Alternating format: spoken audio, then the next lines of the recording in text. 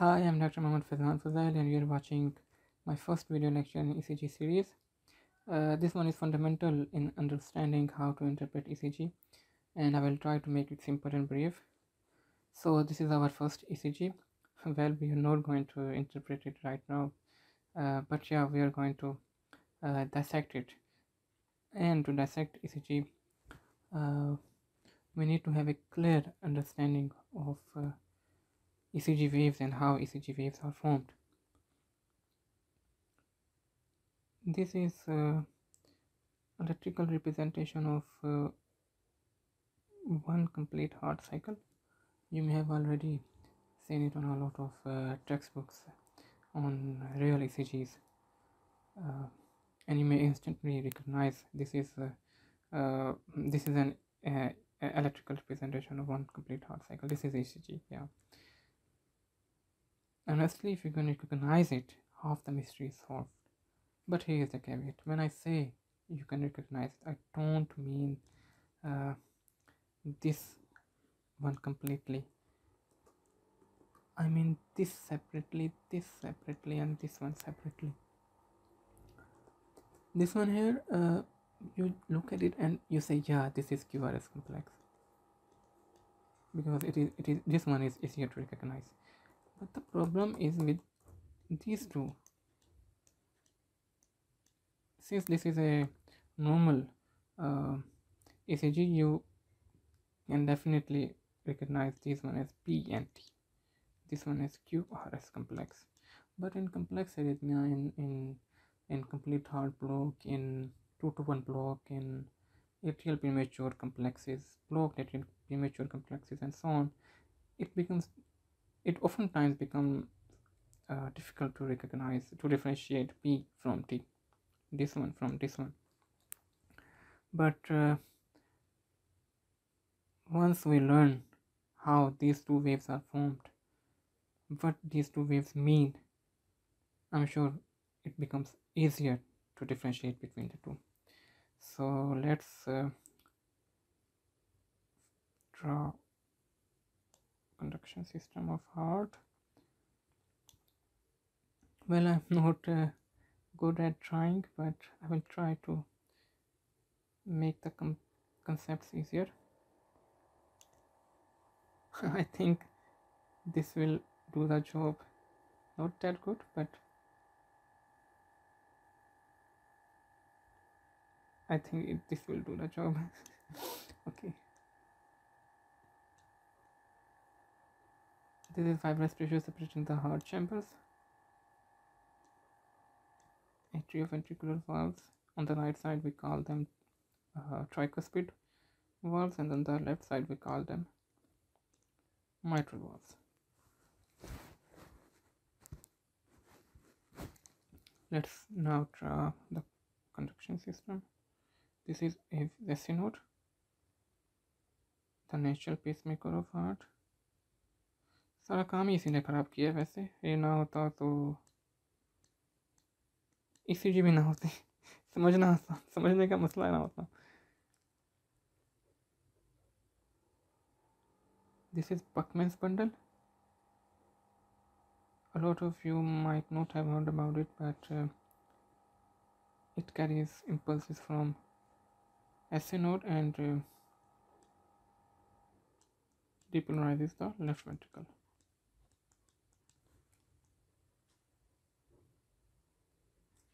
This is AV node. AV node is not a good conductor, that's why it delays the conduction. This here PR interval, normally it's 0.1 second.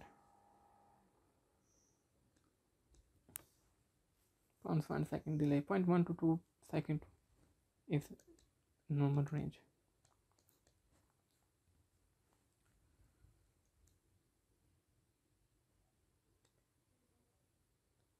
These are ventral branches.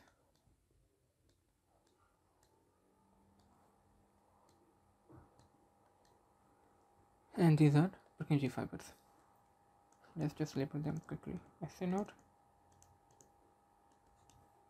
Buckman's bundle, carries impulses from SA node to left atrium. AV node, personally I call it policeman or checkpost of the conduction system. Why I call it so, we will learn that later. Left bundle branch, right bundle branch, and Purkinje fibers. Purkinje fibers are the fastest in the conduction system.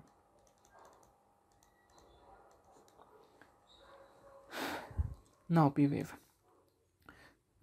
P wave represents the atrial repolarization. Since it represents atria and atria are small, it only takes a small amount of current to depolarize them. Small amount of current and small duration. Small amount of current represents the amplitude, low amplitude, small amplitude C. Height is small, this represents amplitude. Why? Because only small amount of current is needed to depolarize both atria. And duration on this x-axis also small. Why? Because atria takes only small amount of duration of time to depolarize. That's why the P wave is small, sharp deflection, and smaller in duration. Okay, now QRS represents ventricular depolarization.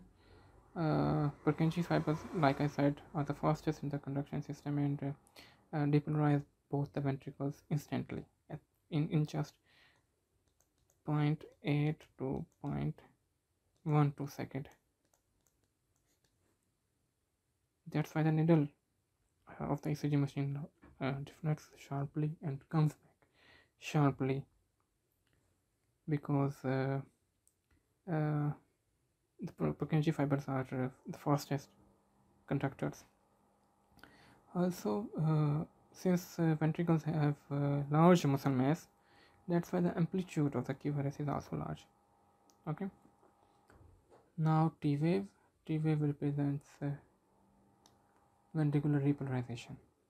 Now the difference between ventricular depolarization and repolarization is that depolarization happens at the same time. As the impulse travels through bundle branches and through Purkinje fibers, it depolarizes the different areas of ventricular muscles at the same time. But as for ventricular repolarization, it doesn't happen at the same time. It happens in steps. For example, this area may repolarize first, then this area may repolarize, then this area may repolarize. That's why it takes some time to repolarize. So the T wave also takes some time to come into the region. See, it rises slowly, reaches its peak, and then comes back slowly. This is the duration of time it takes the ventricles to repolarize. That's why the streep is not that sharp as compared to P wave. That's how we differentiate between the two. Okay. One more way to differentiate between P and T wave is that since T wave represents ventricles, it always follows QRS. QRS represents depolarization and T wave represents repolarization. Both are different electrical phenomena but representing the same area of the heart. That's why they are always together. T wave following the QRS. P wave is representing the atria. It may change its position, and it's always the P wave that changes its position. If there are complex ECG waves and we cannot recognize whether it's a P wave or T wave, always remember this point, that T wave always follows QRS. So coming back to our ECG, this is P, QRS, T, P, QRS, T, P, QRS, T, and so on. Well, now you may be wondering if it is the difficulty you have been preaching, Faizan. Well, look at this one, this T wave. Let me draw it with another color. Look at this one and compare it with other T waves. So what's happening here? Like I said, it's always the P that changes its position, and second point was T always follows QRS. T is following QRS, T is following QRS, T is following QRS. But compare these T waves with this one.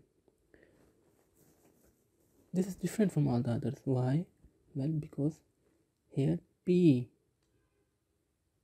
is superimposed on T.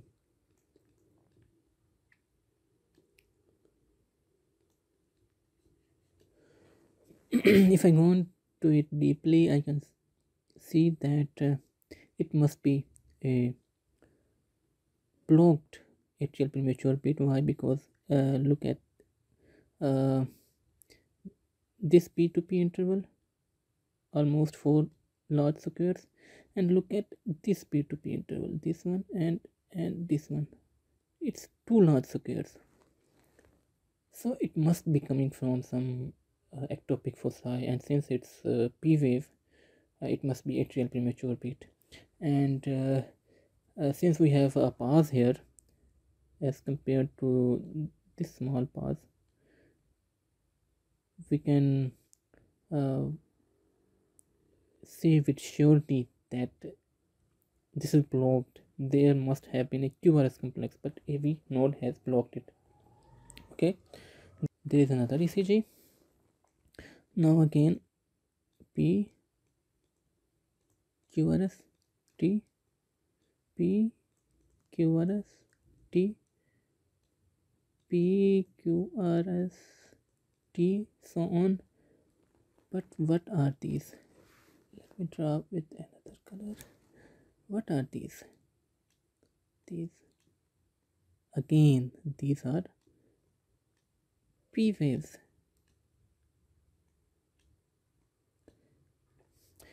Most of you might have already realized that there is ST elevation in 2, 3 and AVF, so we are dealing with an inferior MI, and inferior MIs are notorious for bradycardias and heart blocks. So here we are dealing with 2 to 1 block. Okay, this is it. I hope I was able to clear some of your concepts, and I hope you enjoyed this video. See you in the next lesson.